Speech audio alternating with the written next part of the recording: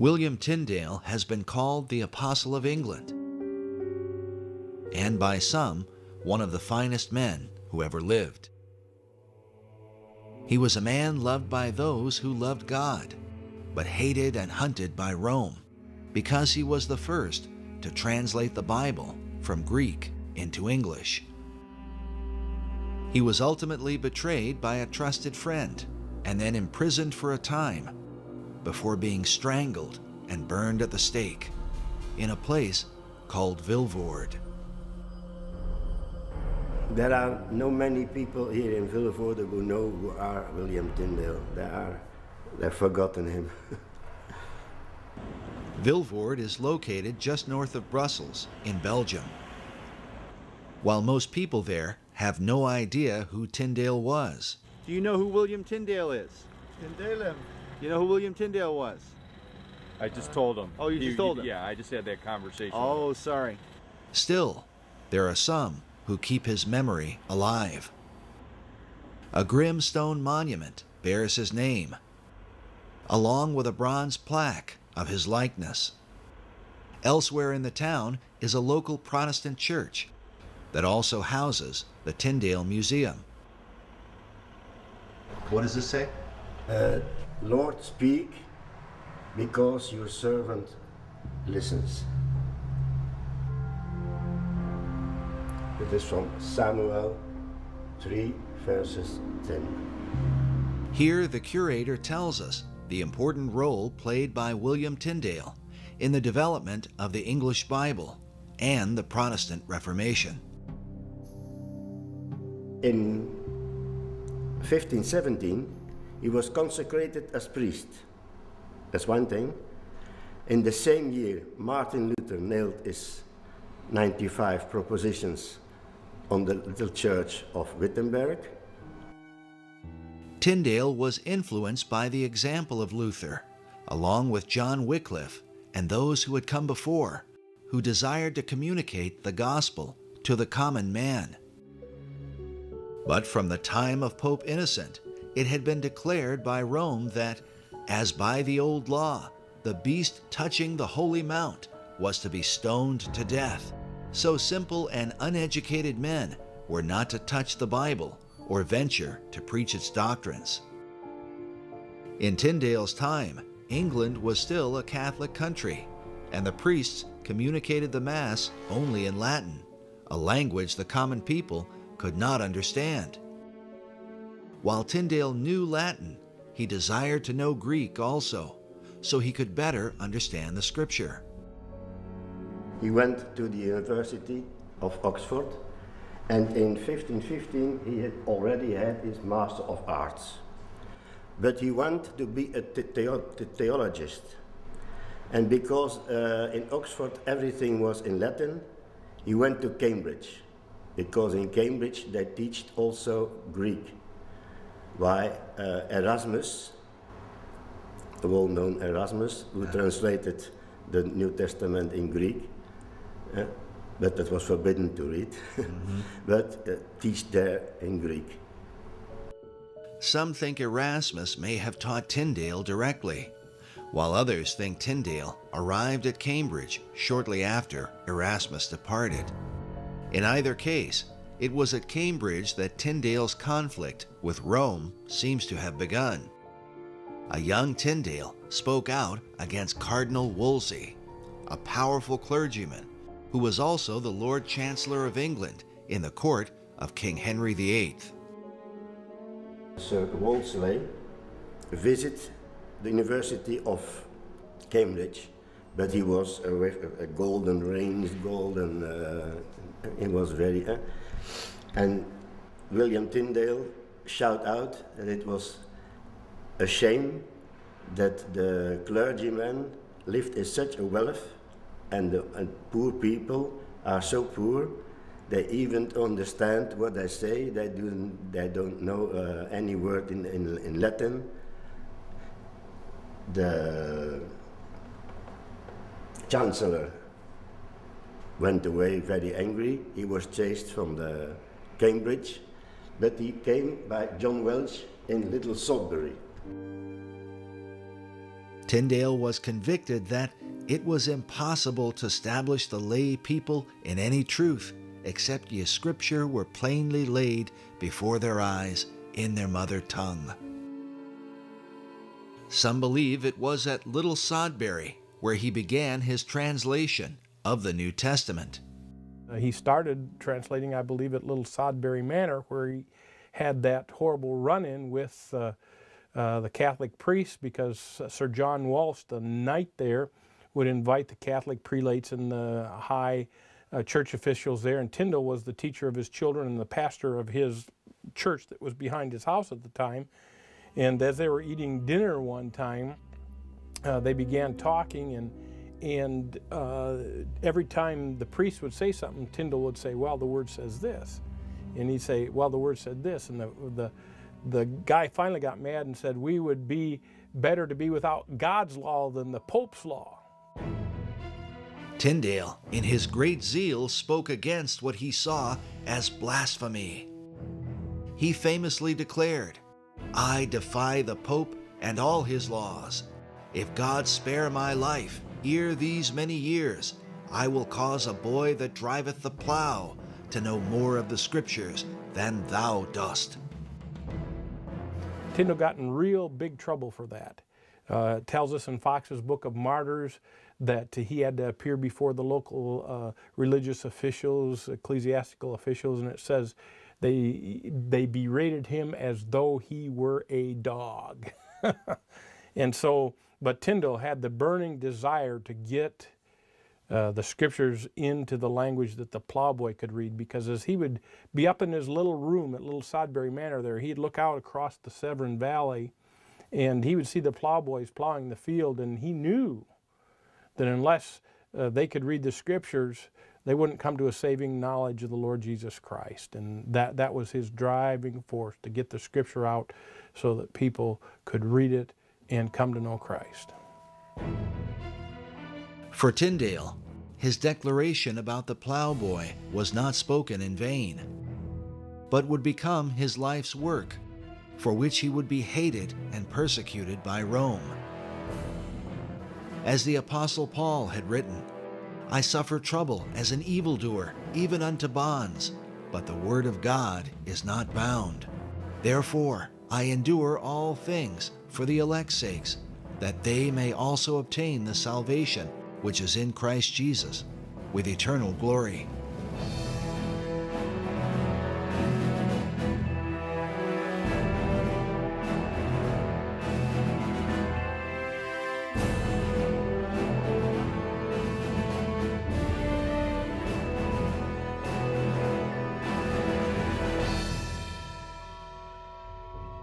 You have William Tyndale being burned because he claimed that salvation was by grace through faith. He claimed that praying to the saints did no good. He affirmed that people needed the Bible in their own language, and so they defrocked him, and they did show him some mercy, if you can call it mercy, because they strangled him before they burned him.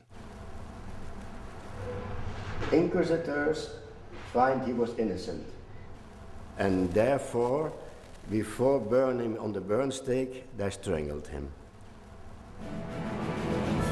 This is the approximate location where Tyndale was killed, outside the castle at Vilvoorde. While the castle itself has since been destroyed, the Tyndale Museum has a model of what it would have looked like on display. They have also built a replica of the prison cell where Tyndale was kept. While paintings of him in captivity present an almost romantic prison setting, the reality seems to have been quite different. The replica was made to scale and is the same size as the one in which Tyndale was held for some 16 months before his execution.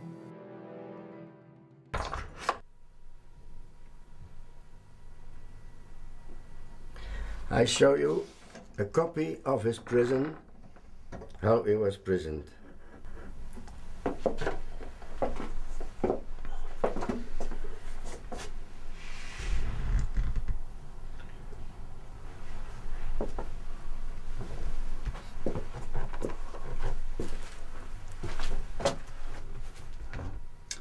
Now, is it believed that the room was this small? Yes. Yes, certainly. Because the restored correction that is built with the stones of the old castle, and there are our cells, they are not bigger as this. Here he sleeps, and there was his toilet. But it was very, very empty, very, very cold here.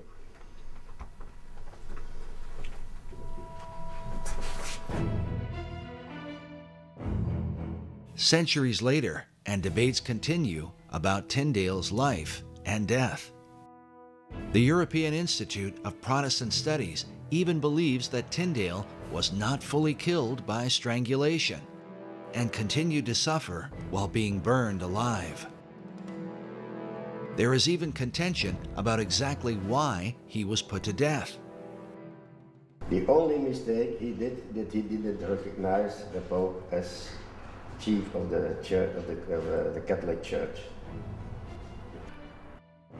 Why was William Tyndale put to death? What's the real history? I suppose essentially because he translated the Bible into English, and there was a strong feeling that the Bible shouldn't be translated into the vernacular, shouldn't be translated into English. He also fell foul of Henry VIII. From a point where he supported Henry's move towards becoming supreme head of the church, Tyndale moved into opposition to Henry's divorce. He was put to death ostensibly because he was a heretic, because there was great unease about making the Bible available in English where everybody could read it and have their own personal relationship with God rather than paying attention to the hierarchy of the church, being under the authority of their betters, as it were.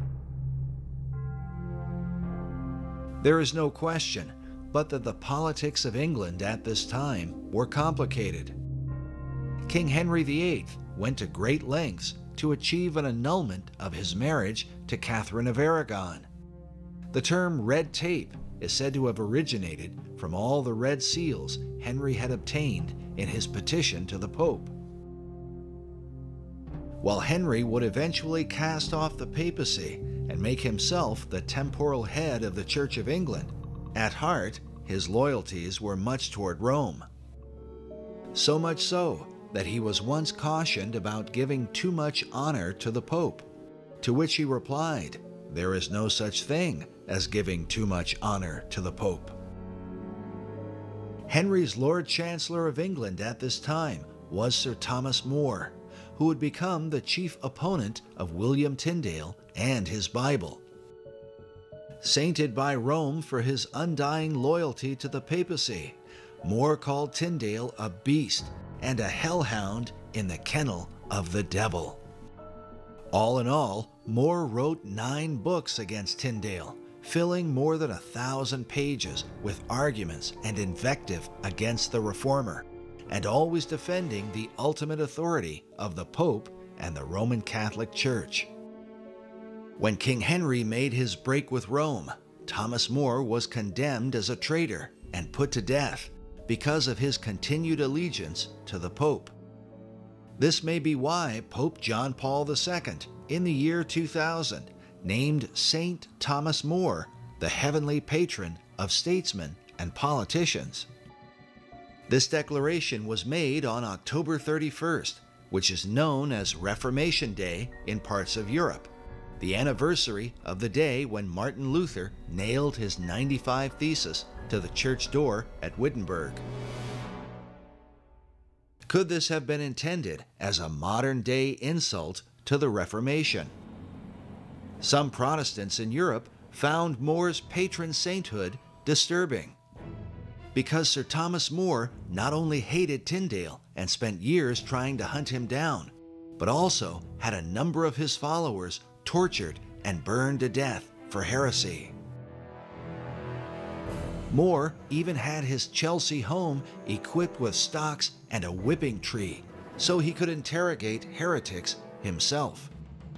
More had written, "And for heretics as they be, the clergy doth denounce them, and as they be well worthy, the temporality doth burn them, and after the fire of Smithfield, Hell doth receive them, where the wretches burn forever. Protestant historians to this day believe it was More who orchestrated Tyndale's betrayal and execution. But in the end, Tyndale's final prayer would overcome his opponents. Before he died, he famously cried out, "Lord, open the King of England's eyes."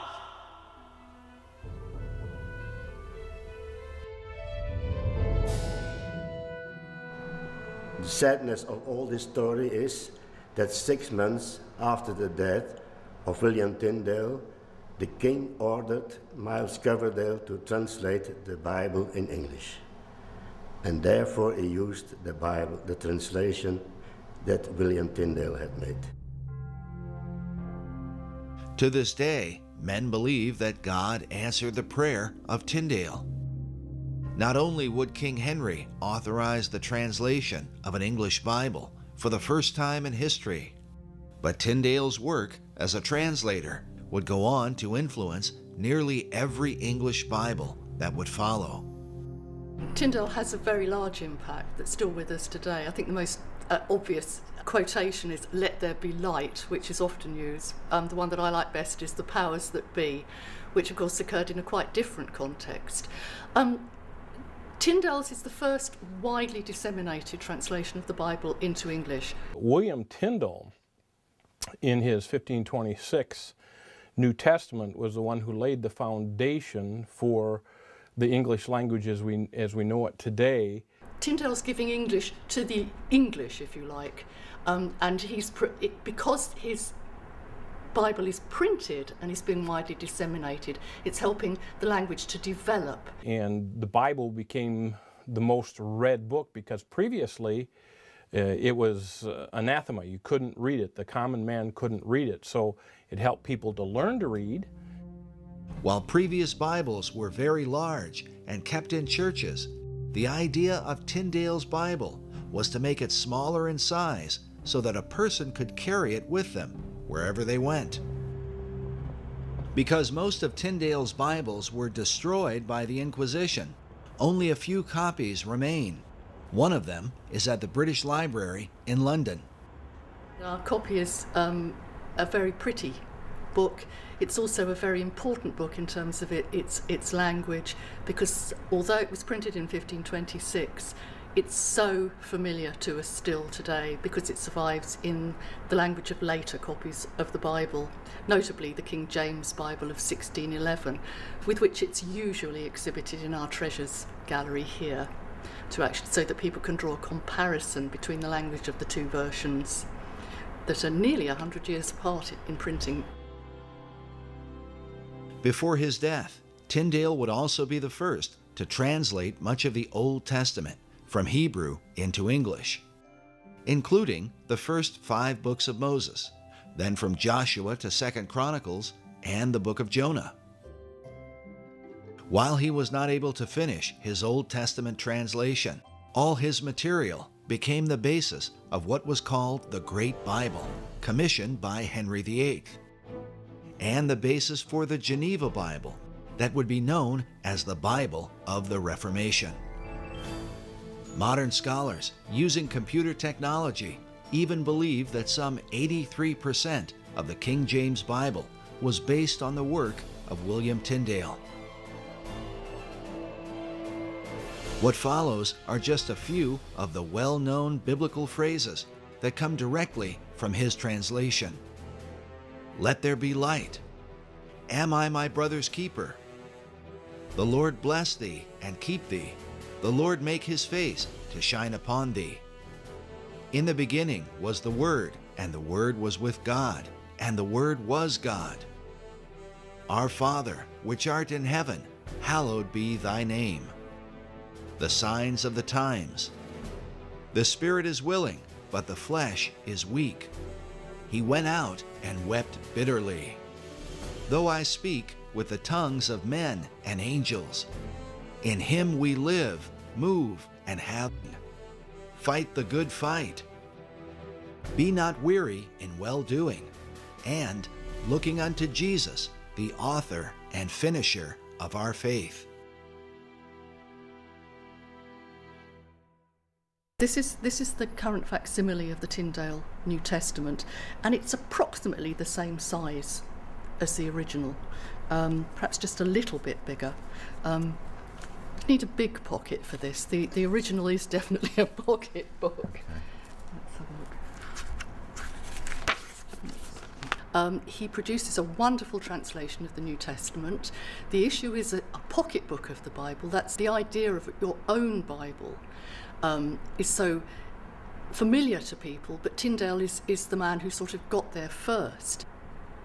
Given that Tyndale's Bible was ordered to be burnt and we've only got 3 copies left, it's amazing that we have what's almost a complete copy left, and that it's so beautifully decorated in this way. It was somebody's prized possession. I have to say, I think it's a very beautiful book. It's a very touching book, and it's a very important volume. It's the whole thing comes together. You can see why it's such an attractive story to people. It's the Word of God, something that people prize, and it's a precious object, and it's a very rare object and a very special object associated with a remarkable man. To this day, some scholars still consider William Tyndale to have been the single best of all the English translators. But his enemies fought hard against him, burning his Bibles and burning those who dared to read them. Furthermore, the Bishop of London, Cuthbert Tunstall, along with Sir Thomas More, declared that Tyndale, the so-called hellhound, had thousands of errors in his Bible. Tyndale's reply was, "I call God to record, against the day we shall appear before our Lord Jesus, that I never altered one syllable of God's word against my conscience, nor would do this day, if all that is in earth, whether it be honor, pleasure, or riches, might be given me." Tyndale knew the importance of men knowing the true words of God, because Jesus said, "I am come a light into the world, that whosoever believeth on me should not abide in darkness. And if any man hear my words, and believe not, I judge him not. For I came not to judge the world, but to save the world. He that rejecteth me, and receiveth not my words, hath one that judgeth him. The word that I have spoken, the same shall judge him on the last day.